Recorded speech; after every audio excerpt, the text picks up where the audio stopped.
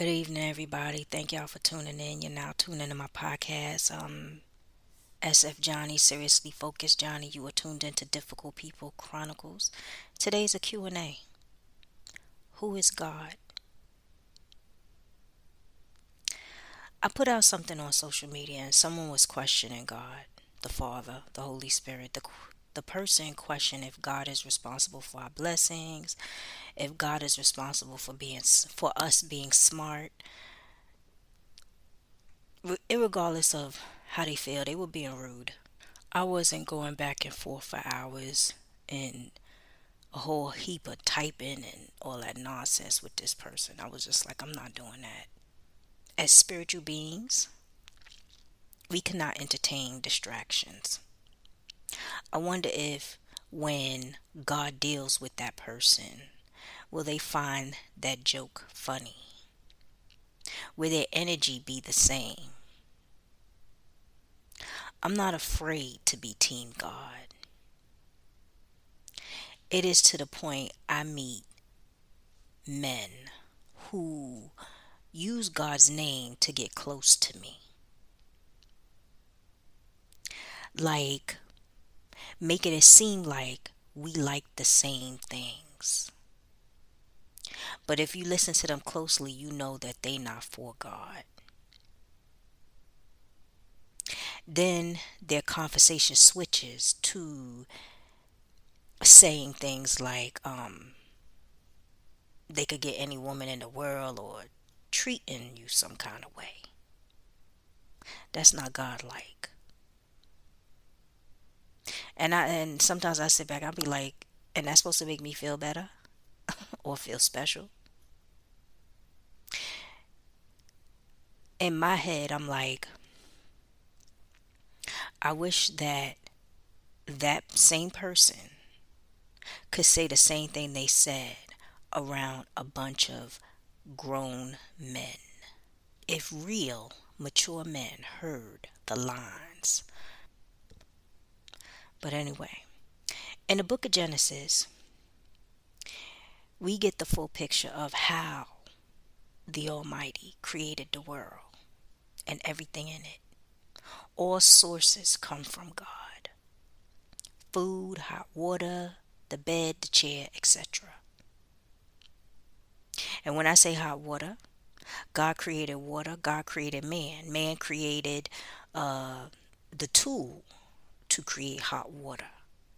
But regardless of what you think, everything comes from God. Revelations 1:8, I'm the Alpha, the Omega, says the Lord. God who is, and who was, and who is to come, the Almighty. God is God. He knows your heart. Psalms 37:4, take delight in the Lord, and He will give you the desires of your heart. Now, I want everybody to be clear. Just because you have a desire in your heart to be with a particular person, God is going to send you His best, not your best. God makes promises and keeps them. In Exodus 3:16-17, go assemble the elders of Israel and say to them, the Lord, the God of your fathers, the God of Abraham, Isaac, Jacob, appeared to me and said, I have watched over you and have seen what has been done to you in Egypt, and I have promised to bring you up out of your misery in Egypt into the land of the Canaanites, the Hittites, Amorites, Perizzites, Hivites, Jebusites, a land flowing with milk and honey. He creates prosperous covenants with us, just like He did with Noah, Abraham, and David. God saw wickedness in the world, and He told Noah to build an ark because He was going to destroy the world with the flood. And Noah built the ark. Took his family and everything God told him to take into that ark. And he did just that. He spared their life. Abraham. Abraham received a calling from God, and God promised Abraham that He would make him and his descendants a great nation. hmm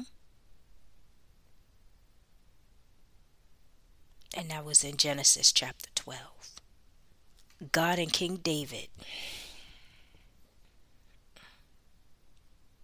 God made a covenant with King David and said that he and his descendants will establish the royal heirs to the throne of the nation of Israel. 2 Samuel chapter 7. God is a teacher, God is a tester. He is the one of the mighty power making change before our eyes that no one can do. Like in Exodus 4, when Moses threw the staff on the ground and it changed into a snake.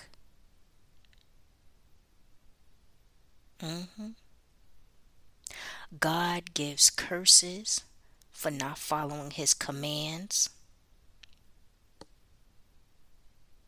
for not exercising his power.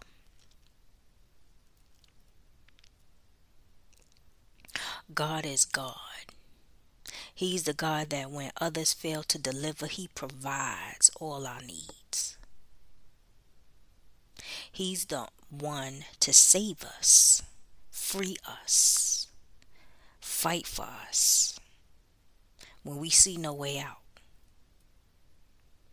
When you call on to him, he will remove sickness, restore the dead, destroy demons, witches, cast our enemies into the pit of hell, make our enemies give up information, tell on themselves, make the demons submit to you, and he will give you power to destroy those demons and enemies. Like in Luke 10:17, the 72 returned with joy and said, Lord, even the demons submit to us in your name.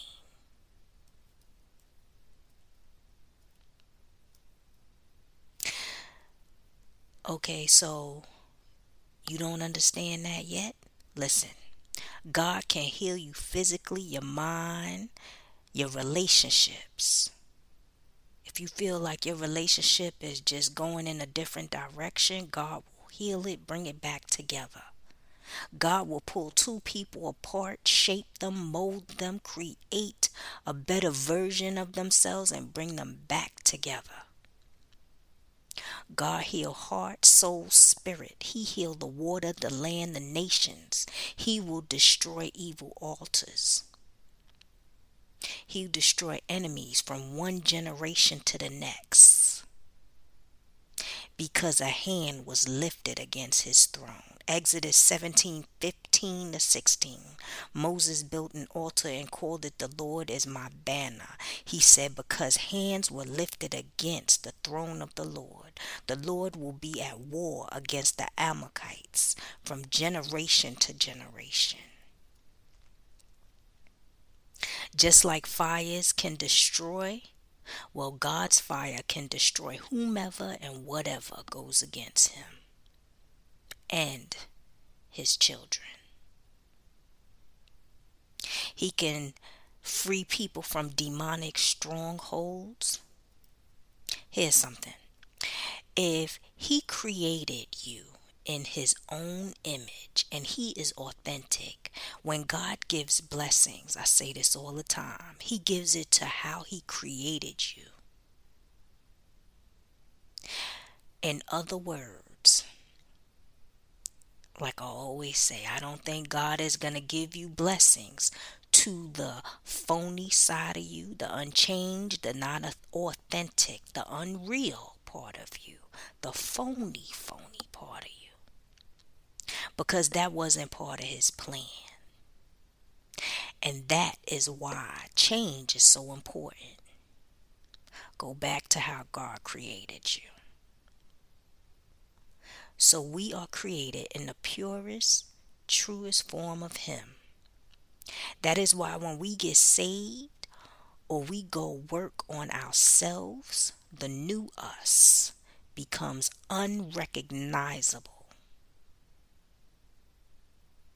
That takes me to this next one. God brings us back to life when we feel dead through change, the developmental process. God represents love, and his power of love manifests through attributes such as peace, knowledge, justice, prosperity. These qualities reflect his divine nature and demonstrate his capacity to bring about positive change in the world. God forgives us of our sins. Do you ever notice? God will tell you the plans of the enemy, but the enemy can't get it straight in telling you God's plans in full detail. Meaning that when the enemy try to lie to you about God's plans, you ever notice it's never accurate? The enemy tries to mimic God, can never get it straight. God will restore things back to you, even if it means stripping your enemies of what they stole.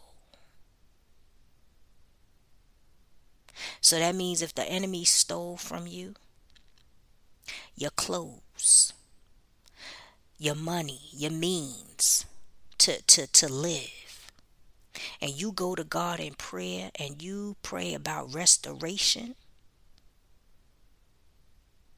your enemies is going to get stripped naked.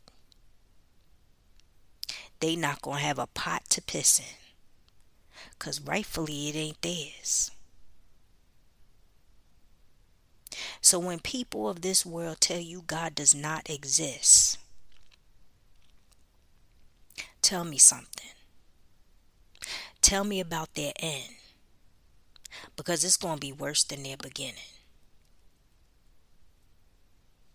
And when you tell me how a witch and a warlock are living a successful life, sacrificing, killing, blood sacrifices, excelling by destroying people, kids, families, my question is, are they going to be happy for long? Because it's something that they got to keep on doing, and it comes with a cost. And in the end, that cost is greater than what they stole. Karma never comes back the same. And if they really greedy, Satan is the same. The gratification from what is hidden, lost, and stolen is temporary. And when I say Satan is the same, meaning that Satan will sit there and make a covenant with somebody and give them some things, but he's the same as he was yesterday as today. It's going to come with a cost. And that cost sometimes is greater than what he gave you. It's going to be your life. I could tell you a story about a guy who sacrificed his child. For success. And his child died in a bad accident. And the father was still unsuccessful.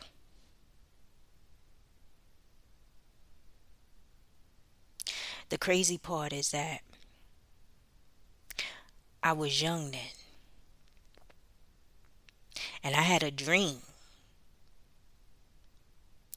and it wasn't until when I heard that his child died, I said, wow. Because by then I understood what the dream was. He sacrificed his own child for success. And still unsuccessful and broke.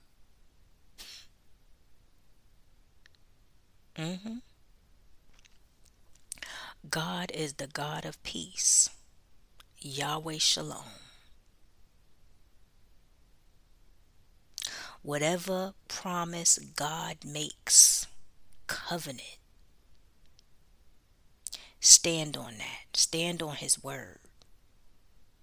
Because it's not going to change. He's not like Satan who reneges. When people are corrupt and disobedient, they intentionally violate someone's peace. The peace that God creates.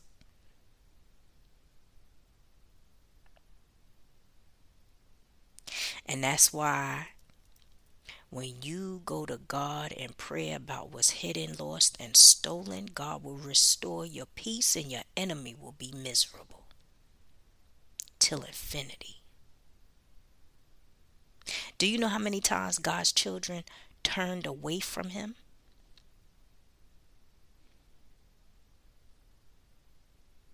Some do it to this day.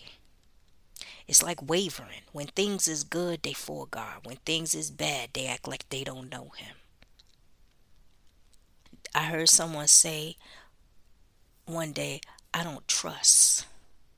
Another said, I don't believe. But still, God gave them another chance. God will hear their cry, bring them out of their situation. And then they still, when things just get a little shaky, they just go against God because they have no loyalty.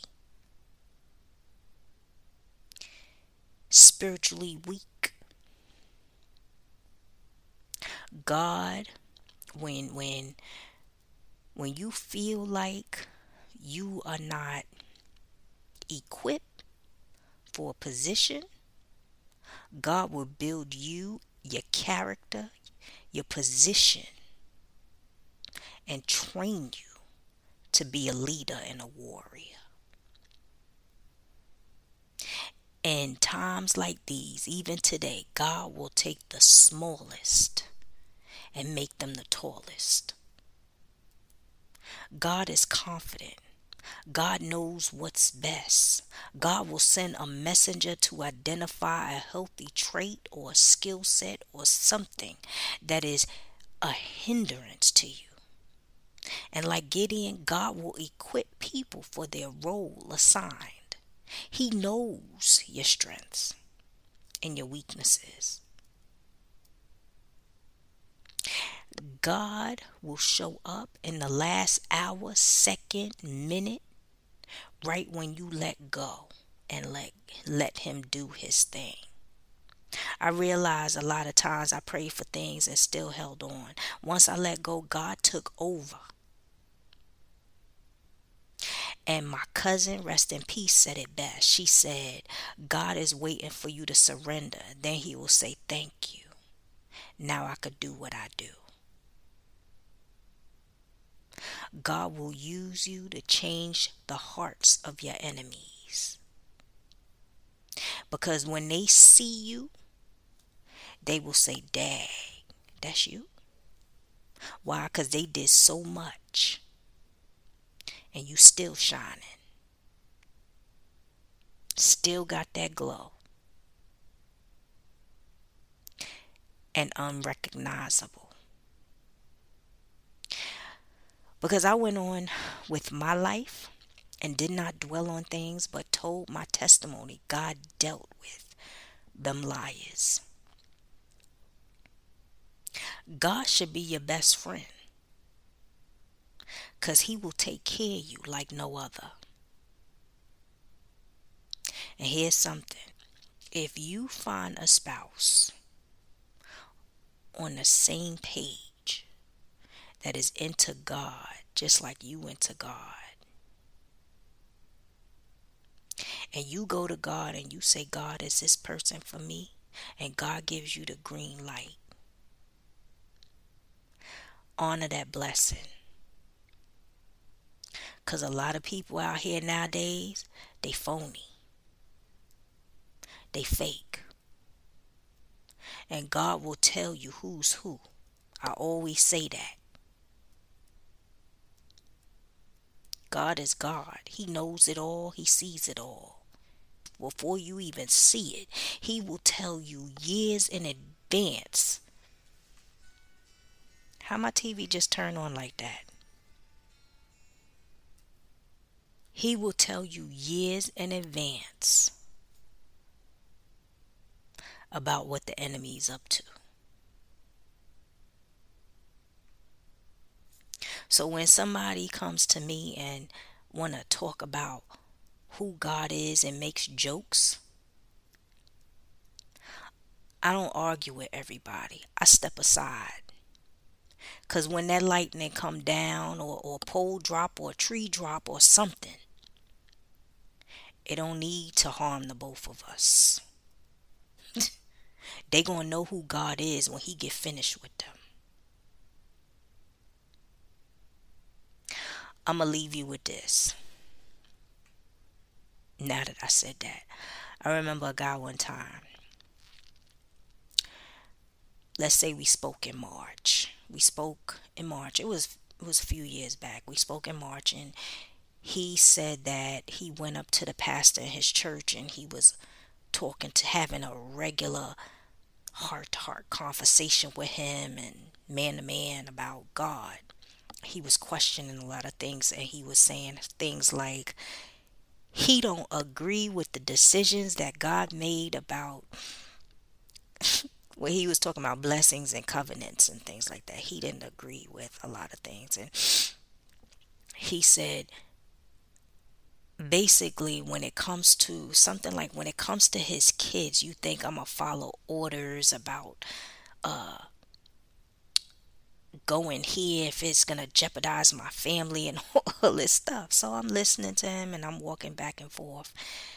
I remember me standing by the window, and then I turned because I was trying to fix the TV on a specific channel. And he kept talking, talking, talking, and something in me just said, "Get off that phone, child," because when God comes for him, you don't want to be nowhere near, you know. Even if lightning struck you, yeah. Even though you on the other side of the town in another state or whatever, yeah, you don't want no part. So I just was like, I have to go, and I got off the phone. That was like, say, March. I would say by July, August, he called me, told me he was in two accidents. The first one was a minor accident. He was able to go to work. But that second accident, he was on bed rest. Yep. And I just was like, I gotta go. Yeah, I was like, let me get off the phone. Because he was still talking reckless. I wasn't about to argue with him. I said, some people got to learn their lessons on their own. I got off that phone. I jumped on the phone, called my mother.